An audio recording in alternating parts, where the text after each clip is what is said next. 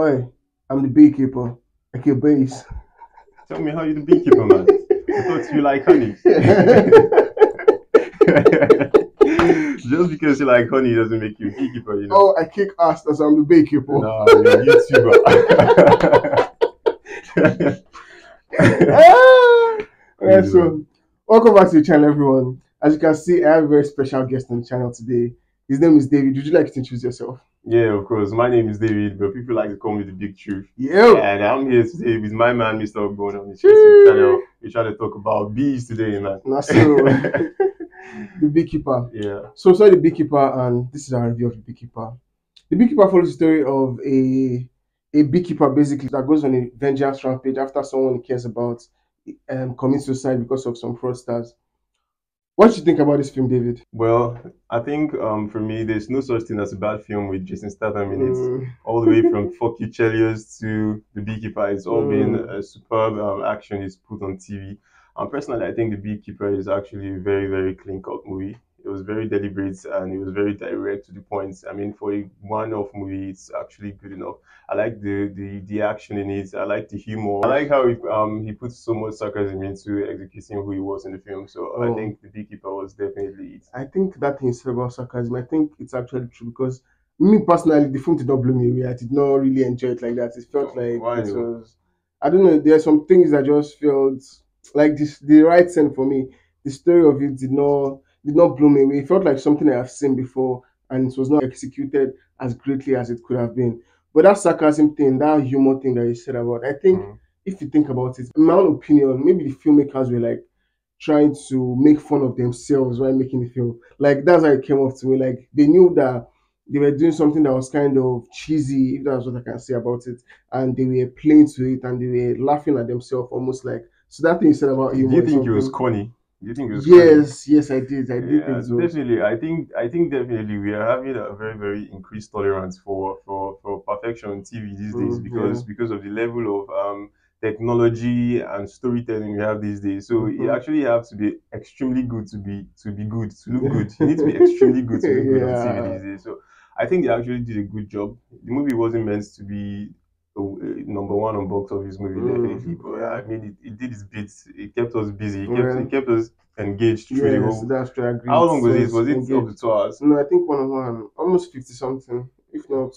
But it's not to 2 hours, sure. Yeah. I think they did a good job in keeping us engaged to TV. I mean, that's literally one of their priorities. Yeah. The thing that like you said, it was engaging and I was engaged with it, but the story did not just hook me. Like the first 30 minutes of the story, when they were building up, when they're showing the things about the scam and him just getting into the film, like I felt so engaged. Those parts were like, oh, this thing seems very, very intriguing. I'm not going to lie to you though, it somehow implies that society here in Nigeria, if you know what I'm saying. I mean, because I mean, look at the whole story. He was like, he scams the girl, the woman he really, really liked, and then he came for you, bro. Lord God, bro. that was. I think that was the name of that. The title of that movie could easily be Nemesis, bro, because it was really Nemesis catching up with them, and like you said, how we could see it in Nigeria. Like imagine something like that happens in Nigeria, because Nigeria is a country that we have scammers in Nigeria.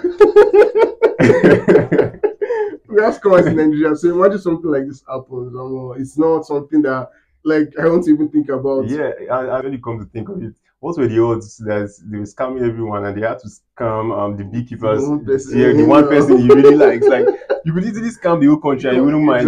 Nobody would have come for you, but you just have to scam one person. That's what you talk about, giving out bad energy and receiving it back. Seriously. And that's what came back. Nemesis. It was literally Nemesis playing. It was I said I did not like the movies. Not that I did not like it. It was enjoyable. I mean, it entertained me. The action sequences were good, especially the last action sequence. That last fight with that guy with that the Irishman accent. Irishman. He had this crazy Irish. It sounded like this guy Shimos. It sounded like Shimos. That's true. Have you noticed in all movies, Irishmen are always so brute, so dangerous, so brutal. Like they always have the baddest hitmen. Maybe it's like a kind of stereotype. I think they have something to do with their Viking blood.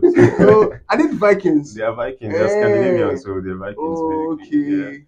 But that fight sequence with that last fight sequence was like, yo, it was very, very brutal. Like it felt like a different kind of movie But from the other fight I liked how sequences. he actually finished off. He finished off with him just exploiting just one weakness. He kicked off his false foot and then he lost his Yes, balance and then he yes, just and used that just finished him. opportunity. Like, see the way he beat him. Yo, I was like, damn, I wish the other fight sequences had been as brutal as that one. It would have been much more fun for me. I actually also enjoyed the fights. The fights that happened when he came to meet the FBI who were standing outside. Where he Yeah, just entered their midst yeah, and beat they were him. barricaded from going inside, and then he just entered their midst and was like, "Oh yeah, this is what you're going to do. This is what you're going to do." I would have entered, but I couldn't really enter through the back door because there was no back door there. He was like telling them what to do, and they were like, "Who's this man?" Someone detained this guy, and then immediately he just beat all of them. I enjoyed the beating. It was really, one really, of my really, things really... is that, like, those guys have guns. This man does not have gun, and this man just comes in and beats all these people that have guns. And he actually didn't kill any of them outside. Yeah, he didn't kill them. He was shooting them all on their vests. So, but like they have guns, they could have easily incapacitated him or something. Maybe just shoot his leg or shoot something so he would not be able to move. But I feel like they just add a lot of conveniences to just move the plot forward. I think in real time he would be John Wick's cousin. But you need to think about John Wick. John Wick actually gets shot at. He gets beaten. He gets attacked. Bullets are fired because Jason Statham is not John Wick. It's different. Why he says John Wick? It's different. Well, like I was saying, the characters were not like that interesting characters. They just felt like one-dimensional characters. They did not have a lot of depth to them. Like I feel like if it was another person apart from Jason Statham that helmed this film would not have done as good as it did. Like if it was like a relatively unknown actor, people don't really care much for this movie because it seems like something we've seen so many times. I mean, it's a revenge flick and it follows this man that's just kicking a lot of ass. Somehow, I think that has to do a lot with the dynamics of the marketing index on film and TV these days. These days, they don't really want to put so much energy, so much finance and time into a movie that won't become a franchise eventually. They always want to invest more in movies which will become franchise, which will have sequels and seasons. I feel Beekeeper was just this movie you do to actually keep you engaged and also hopeful about what is coming up next. It's that kind of movie. It wasn't meant to be a number one on box office movie. It was just like a very good film. It was just a very good film. And it's fair enough to not say it's excellent. It's not excellent, but definitely I just like Jason Statham, so I could easily be biased. I'll always be biased for the things I like. I feel you. So that's definitely I am that way with Leonardo DiCaprio. If Leonardo DiCaprio, I mean, it's not like he has even made any bad films, but any film is in automatic. You just want to be like, yeah, I know he deliberately did not make this one a hit. That's what you want to feel, bro. Beekeeper, I just simply think it's that movie. It's just like Lift from Kevin Hart, or what was the name of the spy movie he acted? He acted a spy movie recently where he went to train to become a spy or an agent or something. He acted a movie like that. I can't remember. Die Hard. Oh, okay. So films like that basically they're just spin-offs. They're not really main films. Yeah, I feel you. Like I think it just goes back to the entertainment industry as well. They just want to make money and they just want to make money and stuff like that. Things that are sure to get people in the seats. You can't really blame them. Money. Like the demand for TV and screen time, it's burgeoning, it's increasing daily. So you definitely have to keep supplying to keep you in relevance, and then to keep you in your position, you need to keep supplying and supplying. So I think it wasn't the most perfect movie, but I really liked it. I really liked it. I like how Jason Statham actually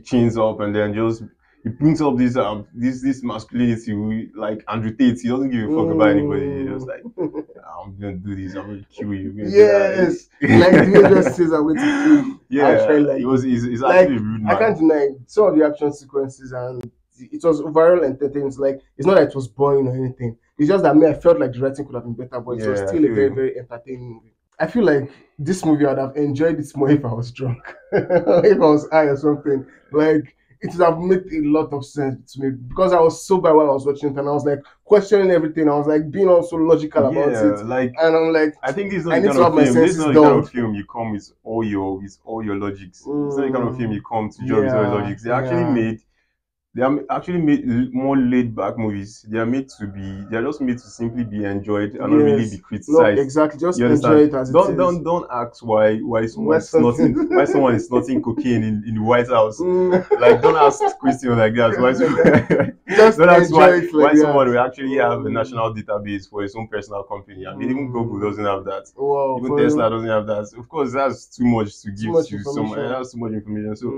I Mm. think it's basically to just be enjoyed. To To just like enjoy. spike it. To just have family movie. Just watch and enjoy. Like it actually makes sense. Like that's the best Yeah, way to enjoy it. Going to that's these very to films enjoy. without any expectation. Just go into it to just enjoy But I whatever you're think going to get. actually some things would have actually made more sense in the film.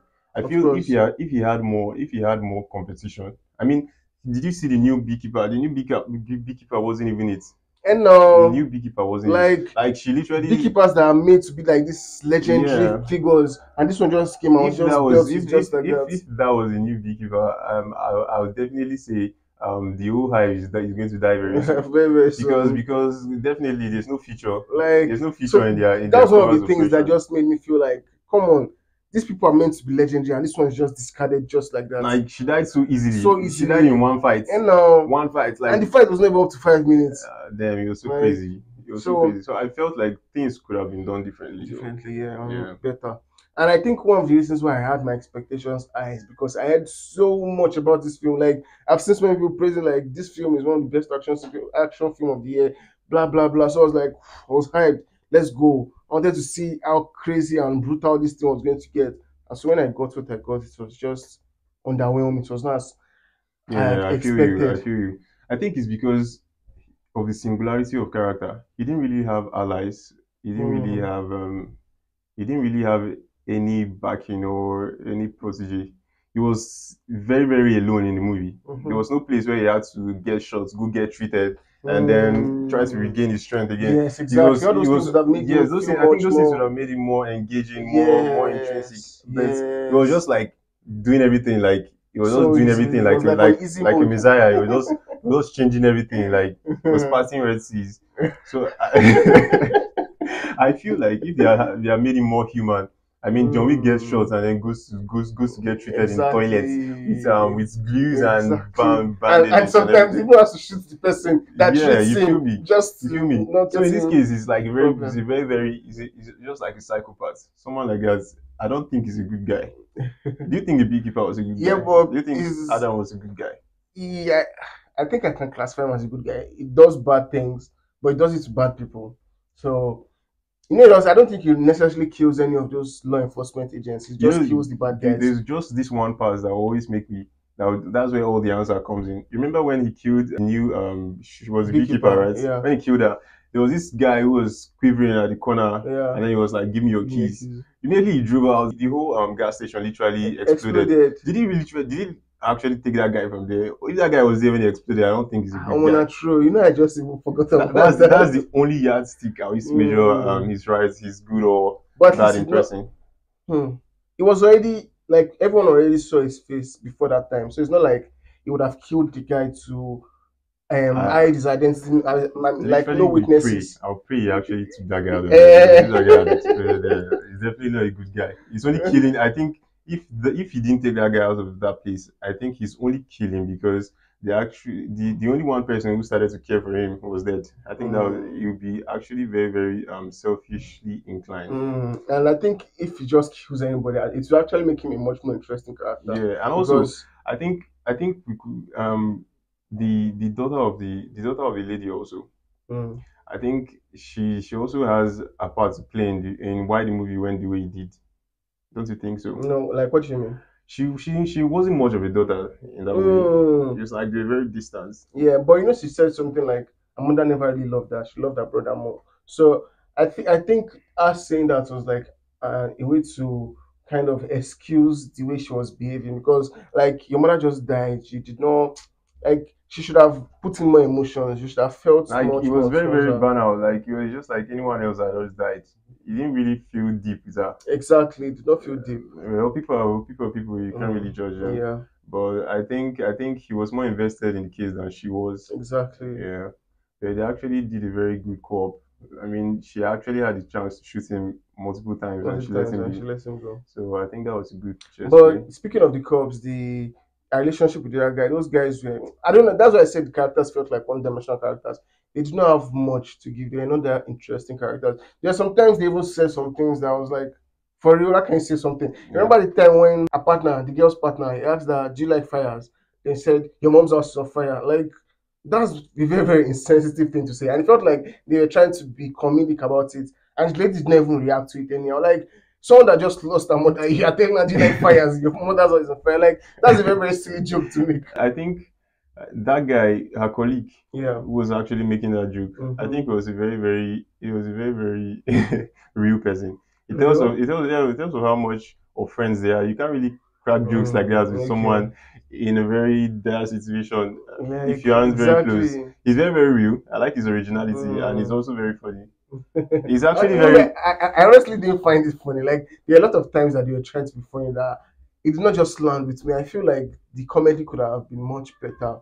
There are some times that I legit laughed at some things that happened that was legit funny, but most of the time, the comedy did not hook me like that. I think the reason why it was like that was because of the hopes you had for the movie. Yeah. Yeah, if you had just watched it like Yeah. us, we don't really expect too much. Yeah, I think that's like that thing has happened to me so many times. Like I have so much expectation for a film, and when I watch it, like it doesn't live up to my expectation. I think that is my Yeah. thing. Is I should not have had as high expectations as I did. I should just have gone in blind and just No, be you can't open to really be what. like that because you already had indexes in your mind which you're going to measure the film by. Yeah, So I think it's normal. You can easily watch a film just as a normal spectator, or you can watch a film as a yeah, but critic. you can easily have watched it without not hearing anything about it in the public.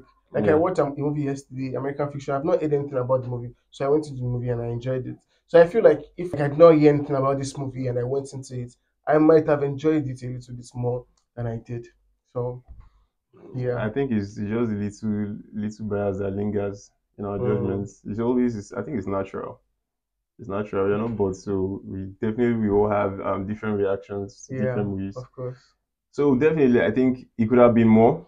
It could have been more if they made him more of an invested person. If he was more invested in other people and personal relationships, mm, he would actually be more interesting. yeah, Yeah, but in the film he was very bland. He was very yes, generic. yes, exactly, There wasn't too much originality to his cause. He was just like exactly.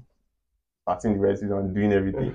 So I feel like if you are showing him, maybe he had some old allies who he actually met to actually fight. Mm. You don't just win beat the whole AF1 and then the whole guard of the And now the Secret Service, of the US Secret Service you that know, easy, bro. I don't care who you like are.